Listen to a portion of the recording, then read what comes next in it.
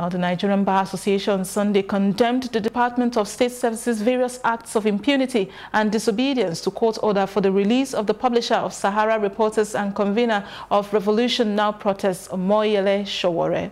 The association called for the immediate release of Sowore and other citizens being illegally detained by the agency. A statement issued by the National Publicity Secretary of the NBA, Kunle Edun, on behalf of the association, described the DSS act of disrespect for court orders as unfortunate.